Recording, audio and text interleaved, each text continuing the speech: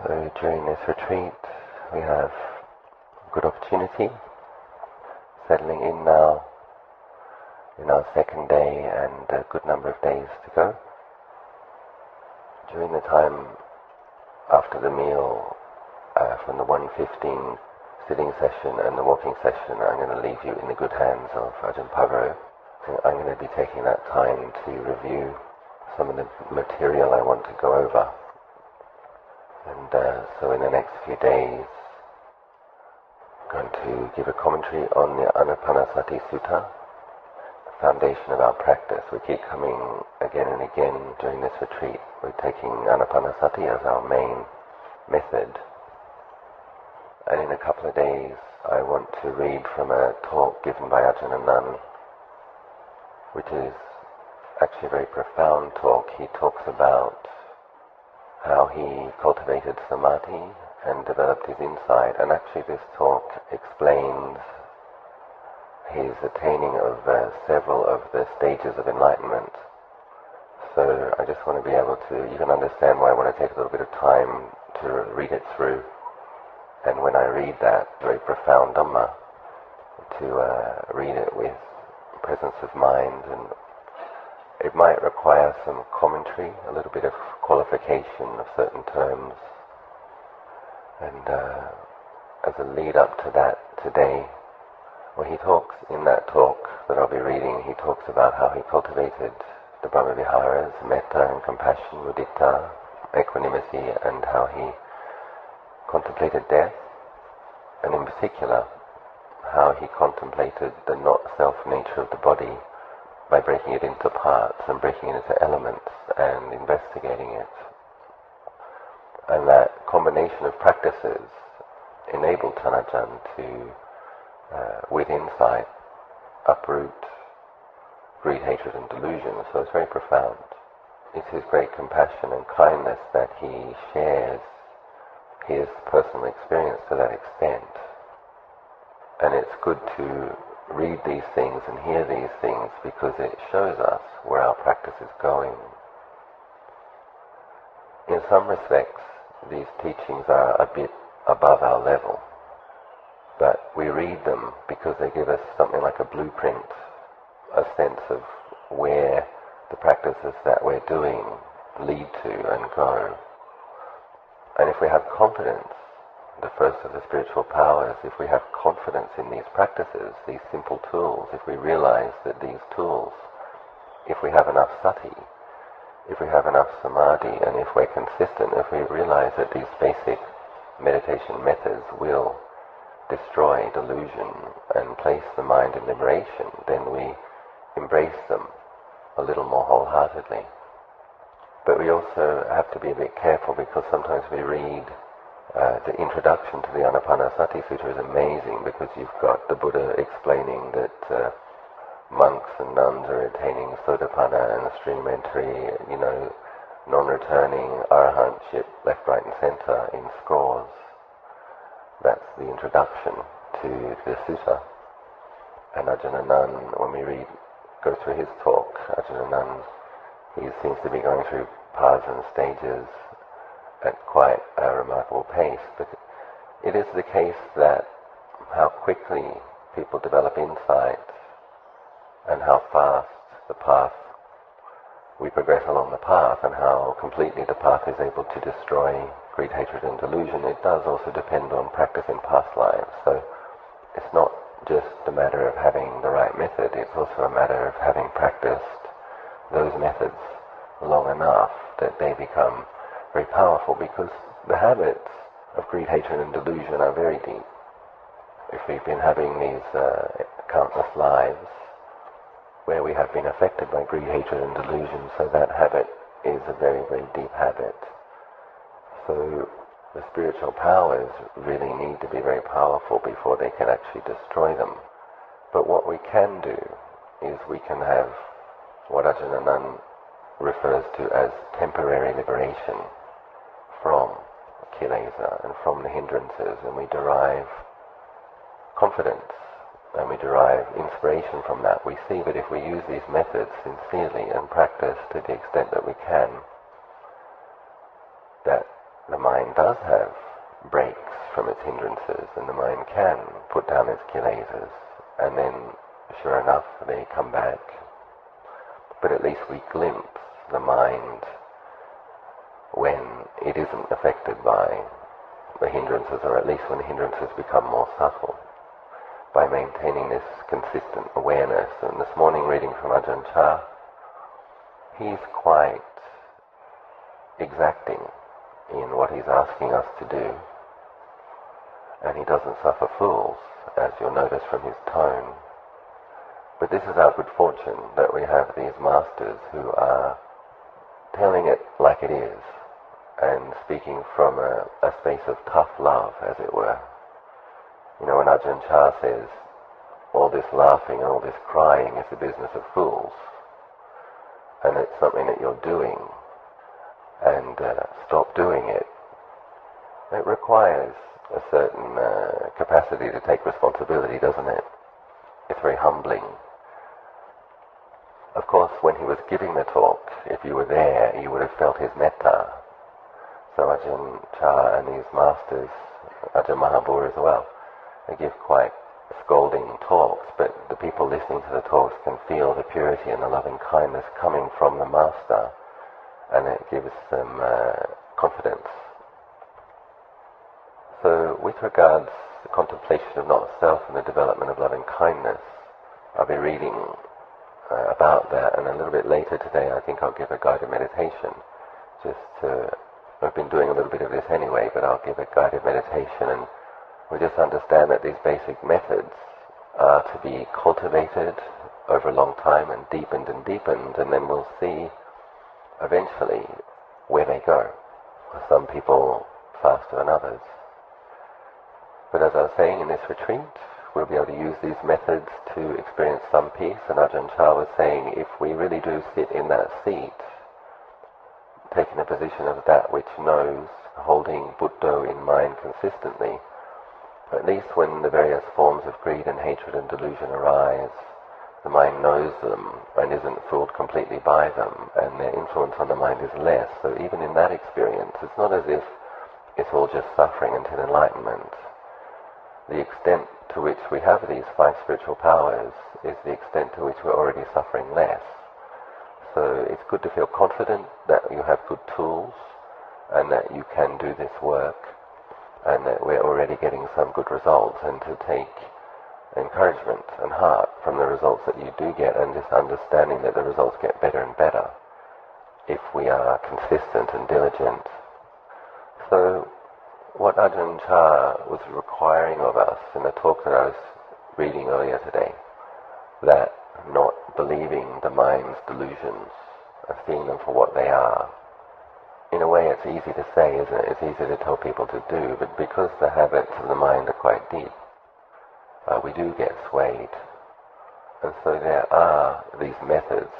If one can't just stay consistently with that which knows and not identifying, if we are being swayed by these kilesas, then there's things that we do to weaken them and bring the mind into balance. So loving kindness is a way that we brighten the mind and weaken the tendency towards aversion, and it's also a way that we encourage ourselves when we're struggling.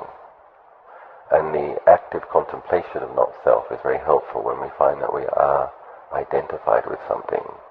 We actually investigate the body and truly investigate not self, and you'll find that there is this small insight. We see that there really isn't a me, a mine in this group of elements, and we're able to let go of our identification, our reaction. So we have to use these things. This is yoniso manasikara, skillful reflection. I'm just going to give a little personal story of an experience I had with Ajahn Achalo as a very junior monk, where he instructed me to cultivate metta and develop perceptions of not self. It's a kind of a humorous story, and I tell it as a way of encouraging you, but also to get a glimpse at the teacher's metta and his, on that occasion, pretty amazing sense of timing. I just want to check, in this room, when Ajahn Achalo came and taught in Kuala Lumpur recently, how many people went to see him? Very good. And a few people went and stayed at Wat Mapjan last year. And a few people are going again this year to Wat Mapjan. Very good. So we can deduce that this group of people has karmic connection with Ajahn Achalo. It's very good. When it was my second punsa, and I was at Wat Mapjan Tanajanta Monastery, and I was one of 2 Western monks, and I think there were about 25 monks in those days. I think there's about 80 now. But there was about 25 monks, and it was a much smaller monastery.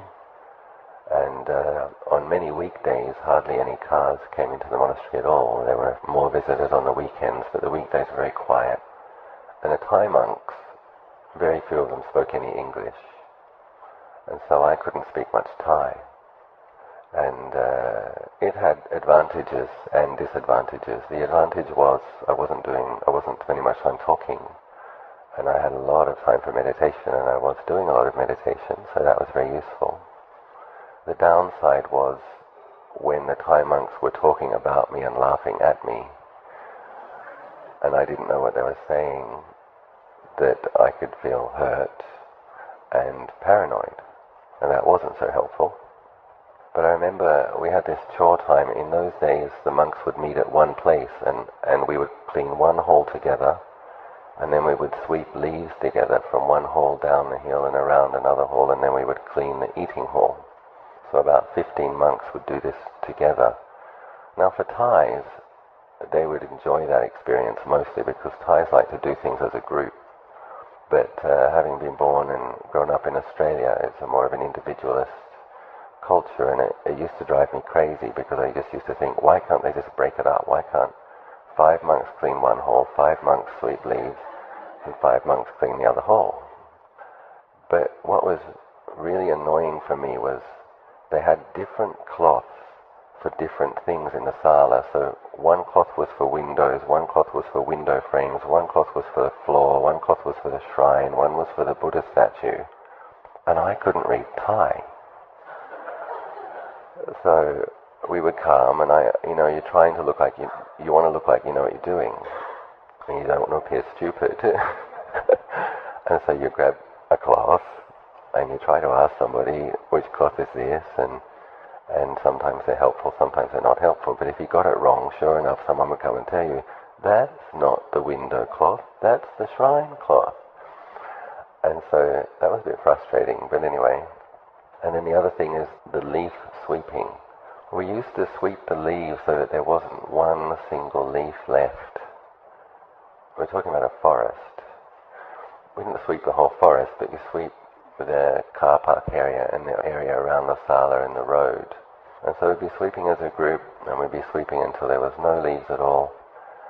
And I just get very frustrated. I just think, can't we just leave a few leaves?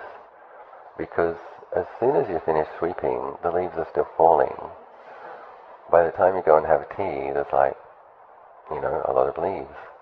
But no, we had to sweep until there was no leaves, and you had to do it as a group. Now the other thing is, Westerners have more sweat glands than Thais. And we sweat more. And because we sweat more, we smell more. And because you have to do this as a group, of course about halfway through the chores time, the Thai monks would start making comments about how much I smelt and how much I sweated. And so this combination of factors was very irritating. And I remember one day, it was sala cleaning time. We'd cleaned one sala and we'd swept the leaves, and we were cleaning another hall. I remember I just couldn't take it anymore. I really couldn't take it anymore. And so in the middle of the hall, I sat down, and the monks have that smaller cloth under their robe, and I just didn't want to see anybody, and I didn't want to hear anything, and I didn't know what to do, so I actually pulled the cloth over my face, and I sat in formal meditation posture in front of the Buddha. This was in the middle of chores time, and I just turned inwards. I can't take this anymore. And funny enough, the mind actually became quite peaceful, because there was so much frustration and so much irritation, and nothing I could see outside could give me any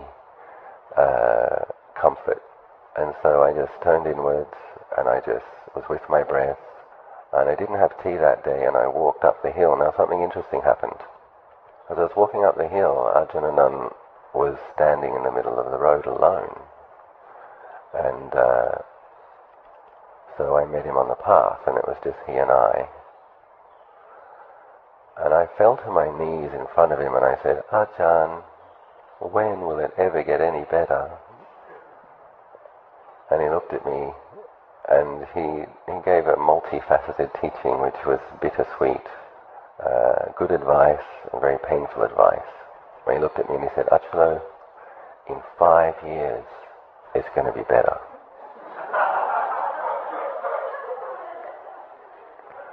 That was not what I wanted to hear. I wanted him to say, you'll be enlightened in 5 minutes. But what he was doing was he was making me realize, there's a lot of desire mind, and there's a lot of attachment, and there's a lot of desire for results. And so, Western monks tend to be very willful and very idealistic, and because they've come a long way, they're seeking to do the best thing, and they want to try really hard. But you can't push yourself to have more spiritual faculties than you have. It's a process. You have to develop them. And then he said, and in 10 years, it'll be even better. Then, in a way, that was very disarming. There was this kind of sense of, But then the next thing he said, which was very valuable, he said, I recommend for you, Ajahn Achalo, that you cultivate loving kindness meditation for the first 5 to 10 minutes of every meditation sit. And that was very good advice. And the other advice he says, and I recommend that you contemplate not self. Hundreds of times, thousands of times, tens of thousands of times. So, really good advice, and really humbling advice as well, but very practical.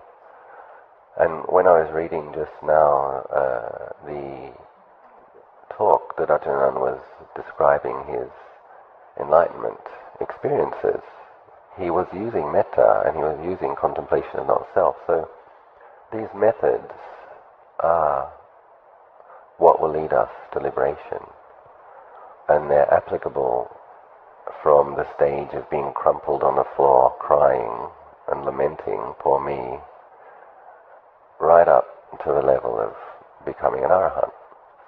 So it's good to feel confident that we can embrace these practices, and they're helpful for wherever we're at.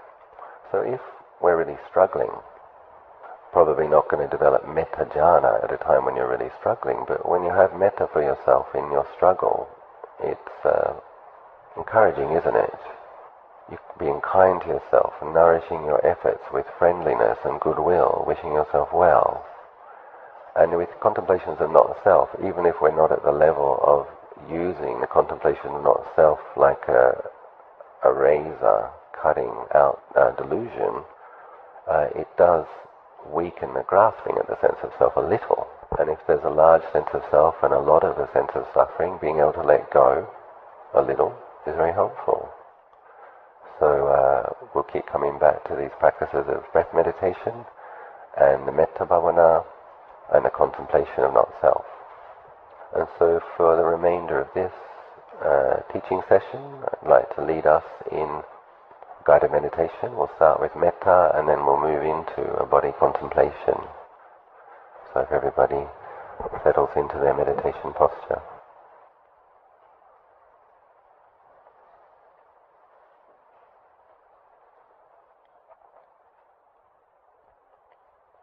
So just establishing the breath awareness, aware of the breath at the nose, chest and abdomen, and aware as the breath leaves the body, abdomen, chest, nose.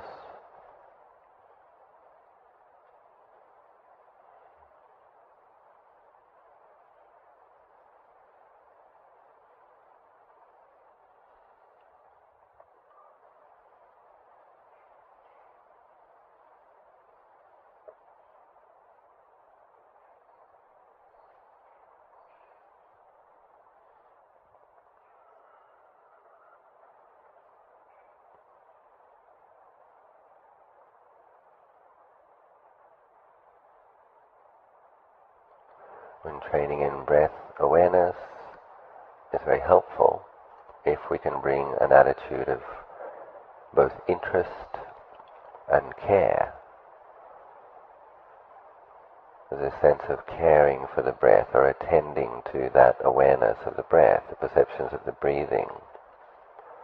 So in the very awareness that we bring, having a look at the attitude and trying to drop any kind of willfulness, any kind of excessive determination to squeeze the breath, hold the breath, control the breath. What we're aiming for is just to know it as it is, and so to know something as it is, you just have a really good look at it. You're just interested. And if you have an attitude of being interested and then caring, so when you care for something, you take care of it. You give a particularly attentive attention towards the things that you care for. It's like, suppose you have a friend comes to visit and you love your friend very dearly, you meet them at the door. You're very aware of your friend, so trying to bring that kind of care to the breath as it comes in and stays for a while and leaves.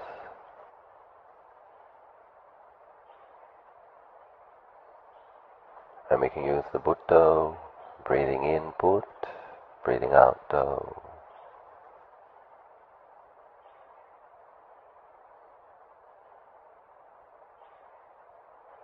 This Buddho, an encouragement to be awake, mindful,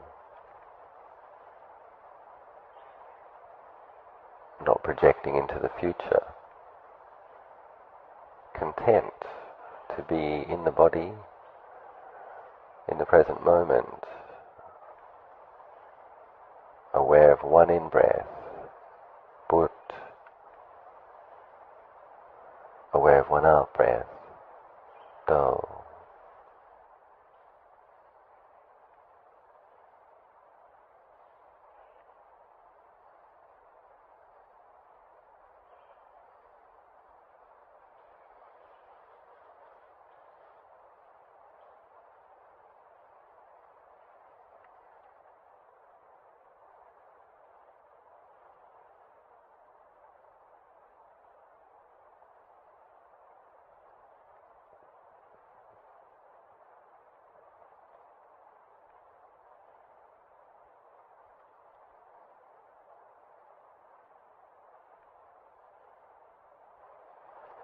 When we practice mindfulness of breathing, we try to be aware of the beginning, the middle, and the end of the in-breath, the beginning, the middle, and the end of the out-breath.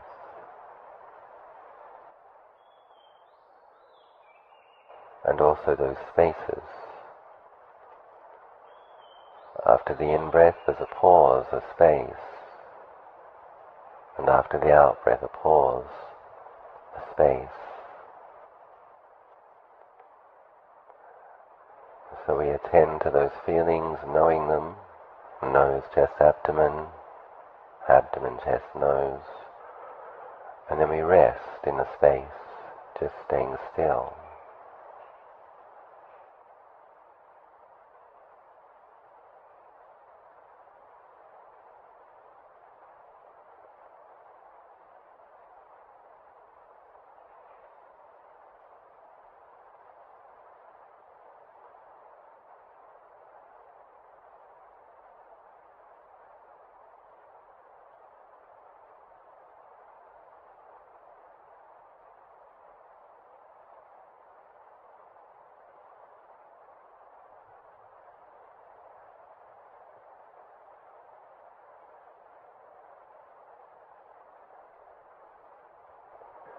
In a minute or so, we'll be moving on to the Metta, loving kindness meditation, and then after that we'll do some contemplation of the body.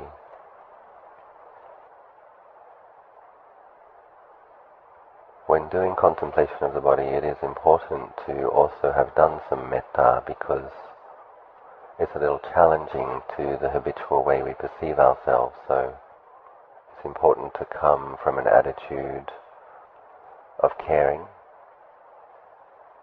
We're going to investigate the body because we want to be peaceful, we want to be wise, and we don't want to be pushed around by these energies of greed, hatred and delusion, so we investigate the truth of the body, but it can be a little confronting. So it's important that we do it not from any sense of aggression. We actually do it with a healthy self-interest. It's because we care for our well-being. It's because we are fed up with suffering that we want to experience a reality not affected by delusion. So we investigate, looking for the truth. But we have to do this with an attitude of kindness. We do it because we care. So getting in touch with that attitude of caring, getting in touch with that attitude of wishing ourselves well, and we use the breath. We make the wish. Just as when we're doing anapanasati, breathing in, put, breathing out, do.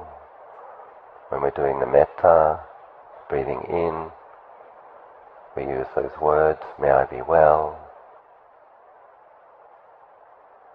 Breathing out, we use those words, may I be happy.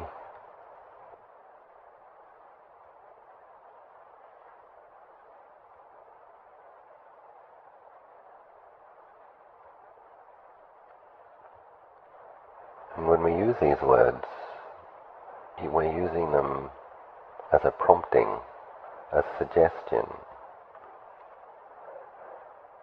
simply to open the heart with goodwill.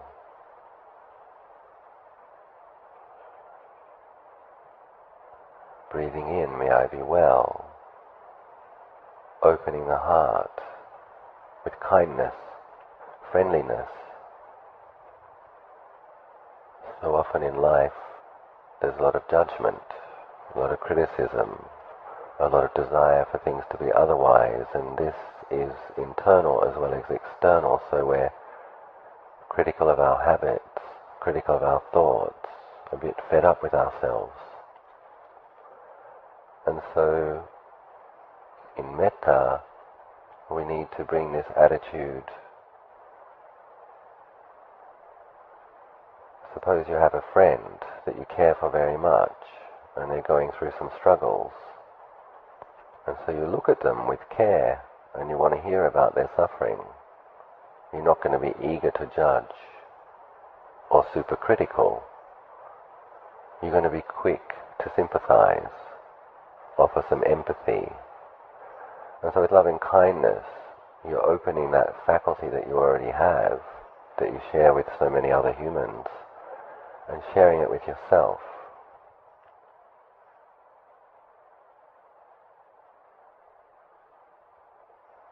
So we use those words to stimulate that kind of opening of the heart, breathing in, may I be well, and just allowing friendliness as an energy, goodwill, acceptance, interest. With a lovely, warm, soft, open-hearted feeling, breathing in, may I be well. Breathing out, may I be happy. You just allow the warmth of metta to suffuse the chest area. Just holding it in awareness, in the heart area. The warmth of loving kindness, goodwill, friendliness, acceptance.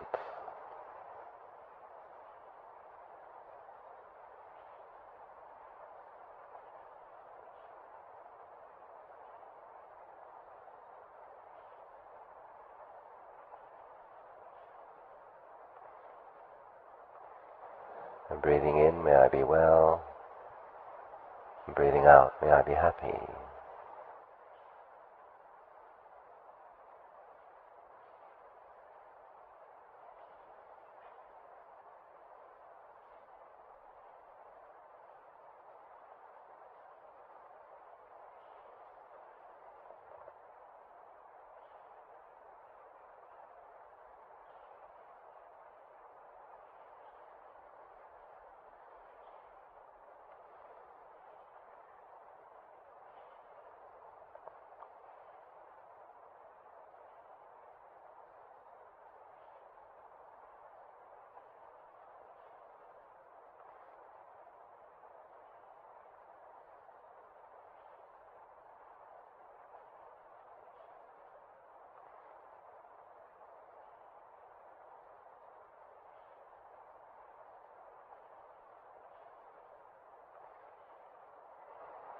So we use the metta to drop the judgments.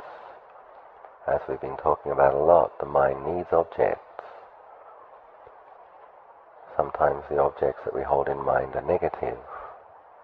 And so we pick up a wholesome object and the negative ones fall away. And picking up metta, the mind becomes wholesome. And dropping cynicism, self-aversion, grudge, any kind of habitual negativity that we hold in the mind, and dropping all of that.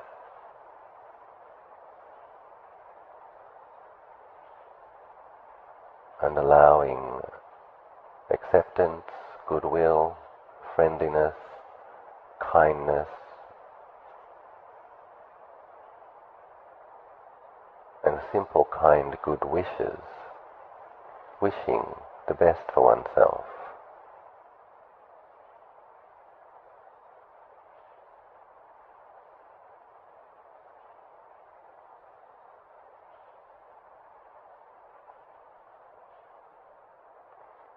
And so we establish that as an attitude. It's a divine attitude. And then with that attitude we just condense. That's the meaning of those simple words. May I be well. May I be happy.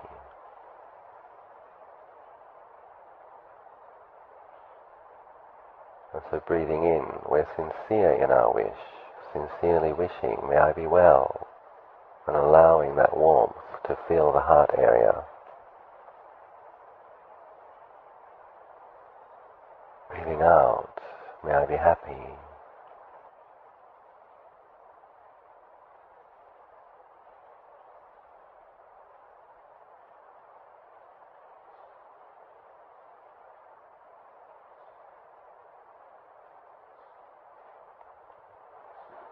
Metta is sometimes also described as unconditional love. Sometimes that phrase means more to some people. So with the metta you're offering an attitude of unconditional love. Breathing in, may I be well, allowing unconditional love to arise in the heart. Breathing out, may I be happy, radiating unconditional love, embracing, suffusing the whole chest, upper body, face, spreading out that attitude, divine attitude of loving kindness, filling the body.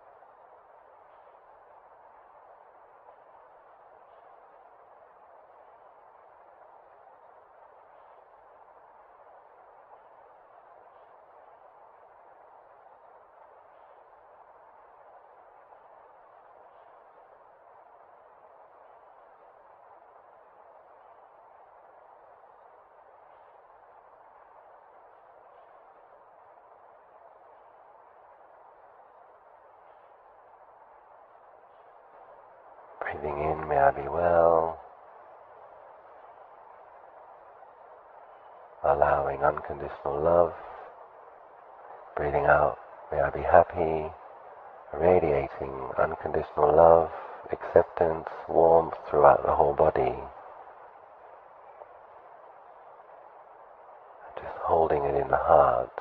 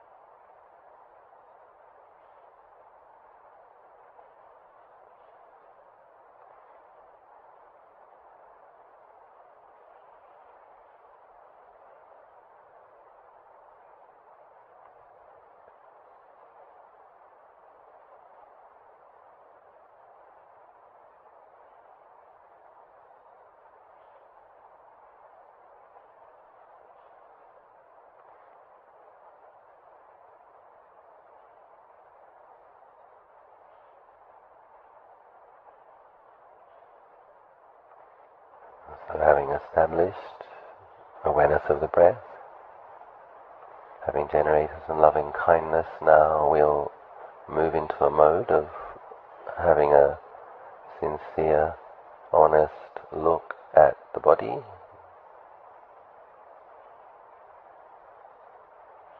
Just with an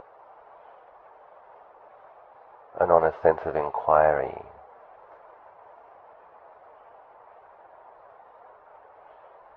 So it's important to understand that as we look at the parts of the body, it's not like a biology experiment where you cut open a frog.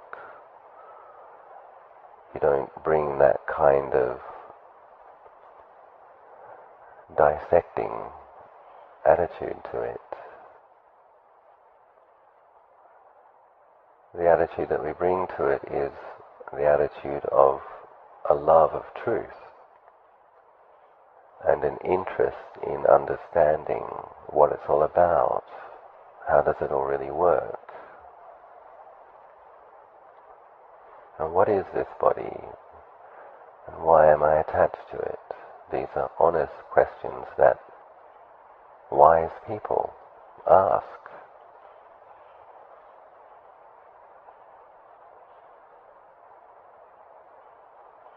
And so just bringing your attention, as we do this, you still try to be aware of the breath, but not in as refined a detail. Basically aware as the breath comes in and out. This is helping you to keep your mindfulness in your body. But it's a broader awareness because we need to move the attention through the body, not just the nose, chest, abdomen. So broadly aware of the in-breath, broadly aware of the out-breath, and moving awareness. And so bringing the awareness to your hair, and just aware of the hair.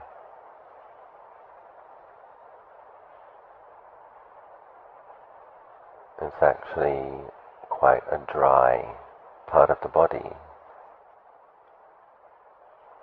So just having a sense for the dryness. And whereas your skin might feel a little more moist, there's more water element passing through the skin, but on the hair it's very clear. There's this dry element. It's actually earth element.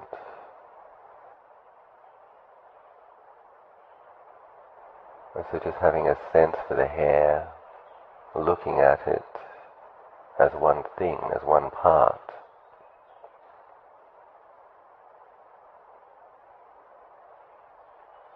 And then we just sincerely ask, is the hair self?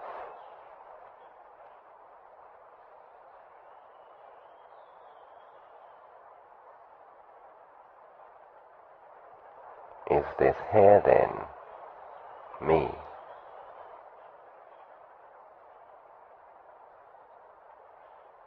And so just asking an honest question, making an inquiry. We have to do it sincerely, we really ask.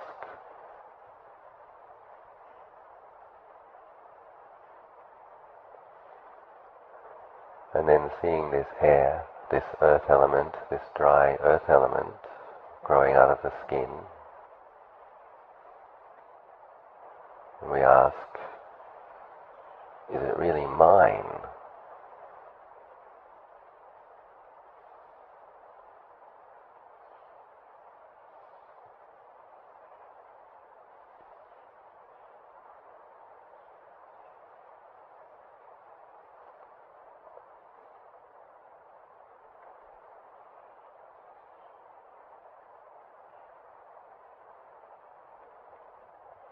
I encourage you now to move your attention to your nails, your fingernails.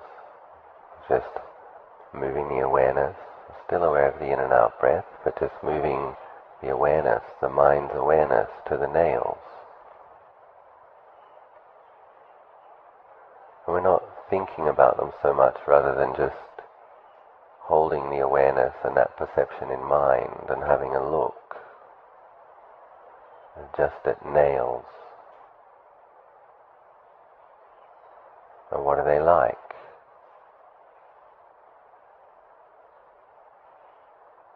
And once again you'll see that there's a dryness to them.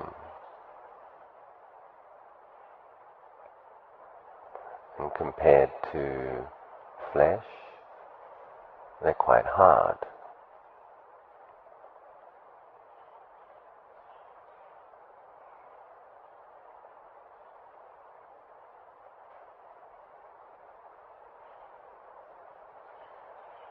And just looking at the nails as one part,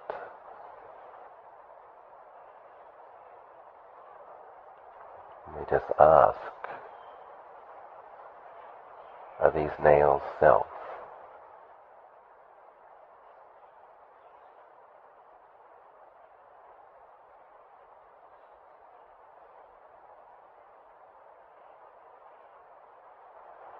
Are these nails me?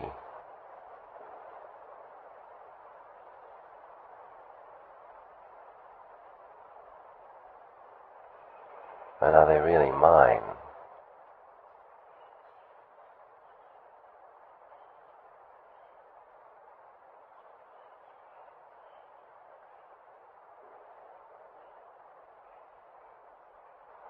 And still aware of the in and out breathing, knowing one in breath, knowing one out breath, keeping the awareness within the body.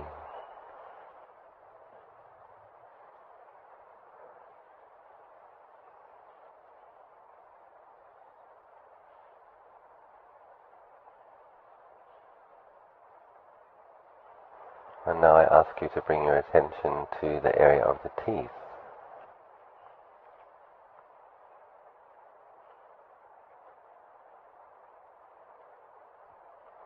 Just holding the awareness at the area of the teeth.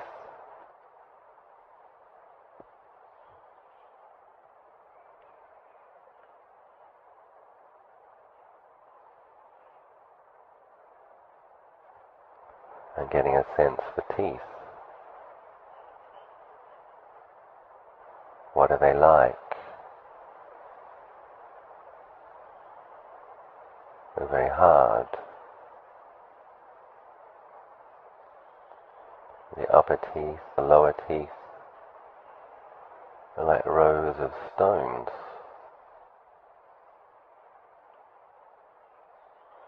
Little white stones.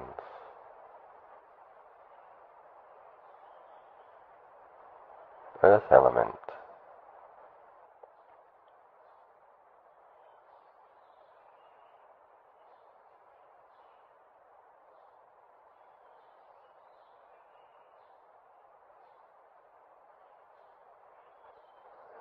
And you can consider in the past, once a tooth fell out and you held it in your hand,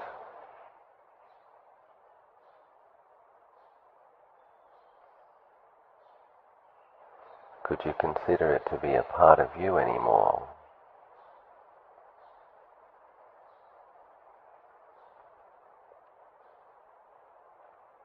And so just sincerely asking, are these teeth, are they self?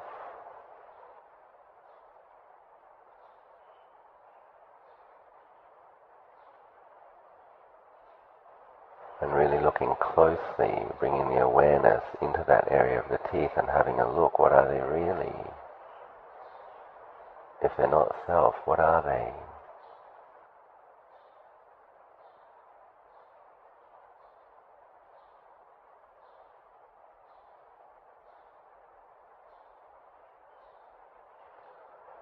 And once again asking, are these teeth, are they me?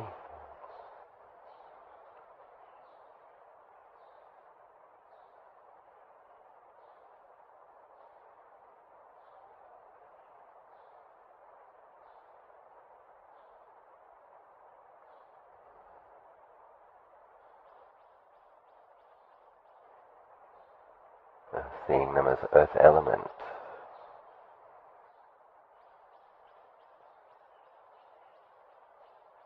And coming back to the awareness of the breathing.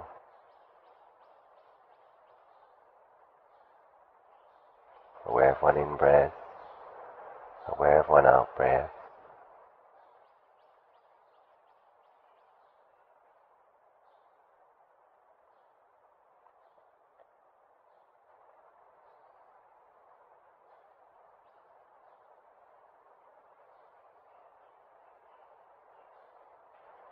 I'm just going to ask you to investigate one more body part in a few more moments, but just stabilizing that awareness on the breath one more time.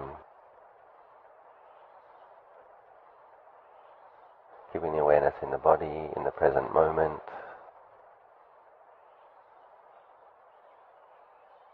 Keeping the mind steady, in a gentle steadiness.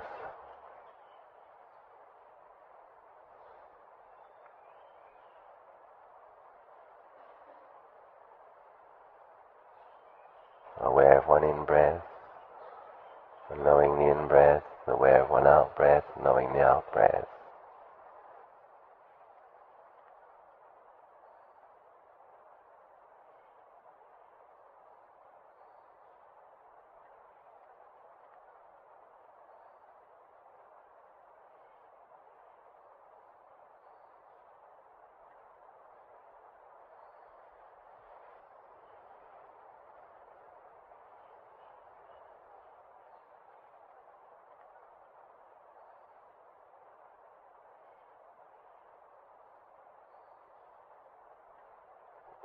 I'd like you now to turn your attention inwards.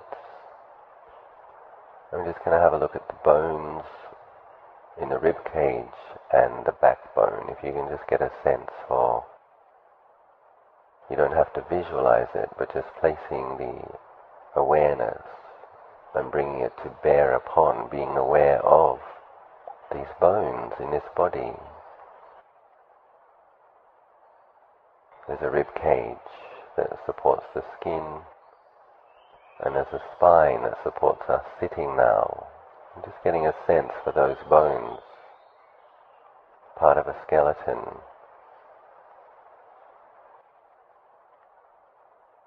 And just aware of the backbone, this hard, straight,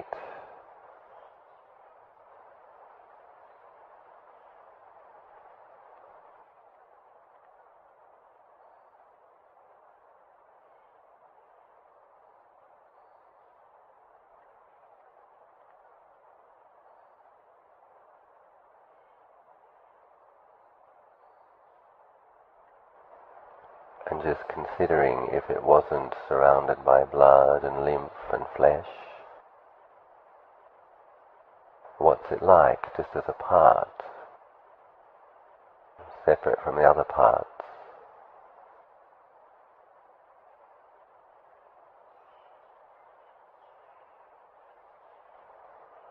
I have a sense that it would also be quite dry and hard,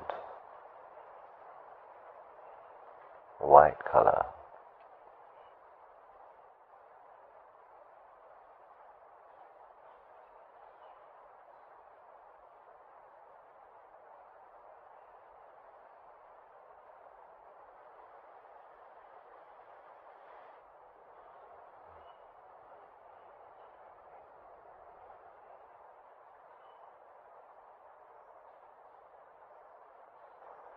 And then asking once again,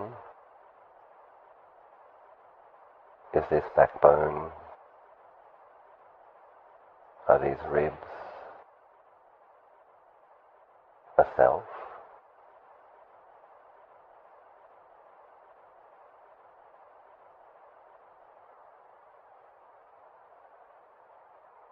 And just making that honest inquiry and being receptive to the answer.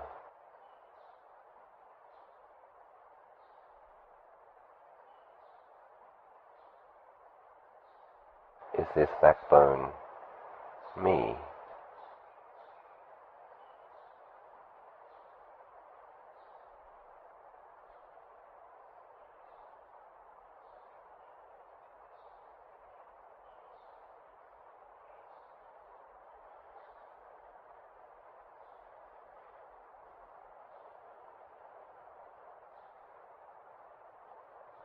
And now once again coming back to the awareness of breathing, aware of one in-breath, aware of one out-breath.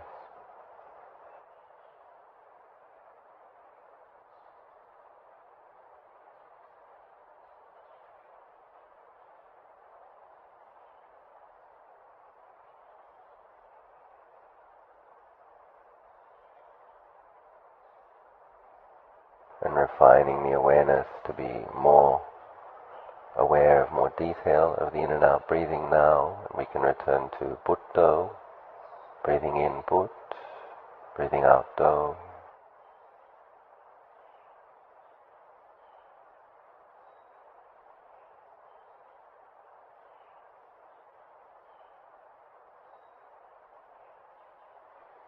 Trying to be aware of the entire breath, beginning, middle, end of the breath, in-breath,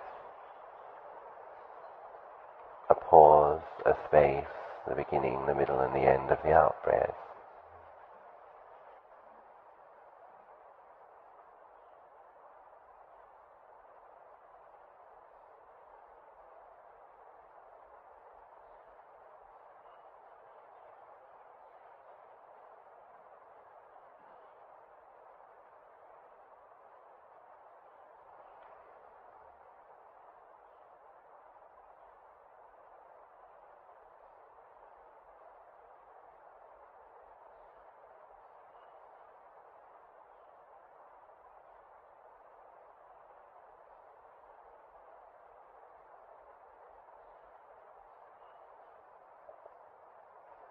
Many people find if you do sincere investigation into the nature of the body, sense of self becomes significantly less, and it can be easier to be with the breath, just the breath, not a self, not my breath, just one in-breath and one out-breath.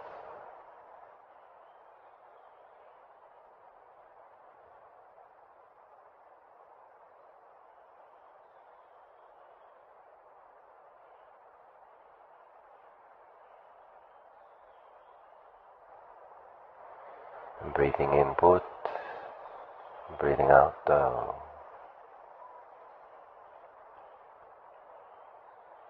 Investigating Dhamma, investigating truth.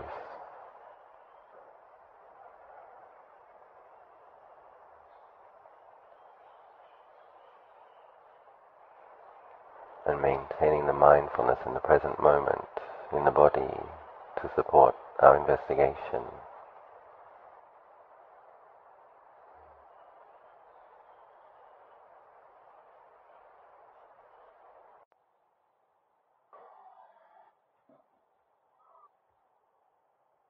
Insight by using methods in just this way,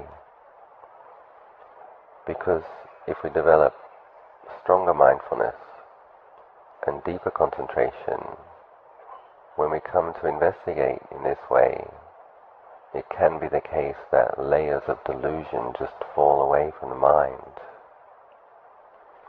The habitual tendency to grasp at it as being a self or as being beautiful.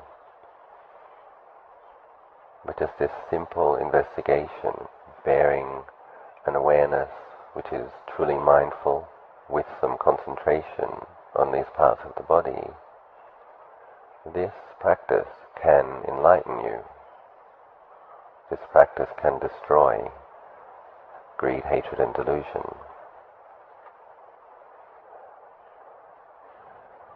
It does require some spiritual qualities cultivated in this and previous lives in order to be that powerful, but it is useful to the extent that we can do it. It's useful in the here and now, helping us to lessen our grasping as the body and our thoughts and our feelings as being a self. And the metta practice that we did earlier, supporting the conventional self to feel safe, to feel well, to feel taken care of, while it investigates not self. And there's no need to be frightened that your entire being will be annihilated if you see that it's not self. What happens is that when you have an insight into not self, that which knows these things becomes very pronounced, a quality of awareness which is radiant, peaceful, and calm. That mindful awareness that has insight is very blissful. And so, if we see through self and if delusion falls away, the only thing that is annihilated is suffering. And what remains is an experience without suffering. So we can all be very interested in experiencing that, and there's no need to be frightened. We can be very interested in understanding and realizing our potential, the mind's capacity to see truth and be liberated from every type of suffering.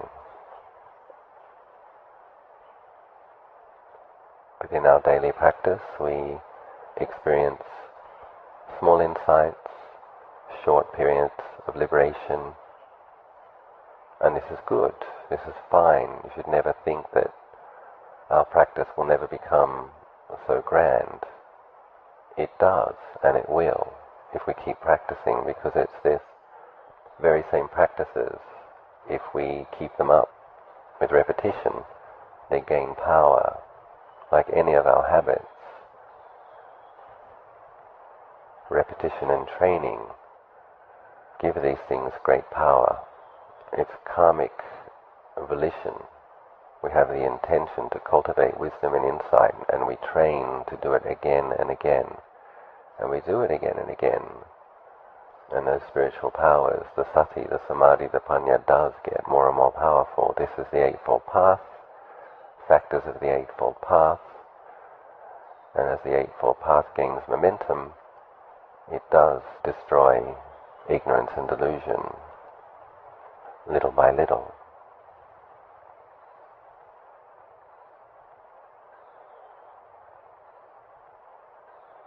So it's okay to mindfully bow, get up and do some walking meditation now if you choose.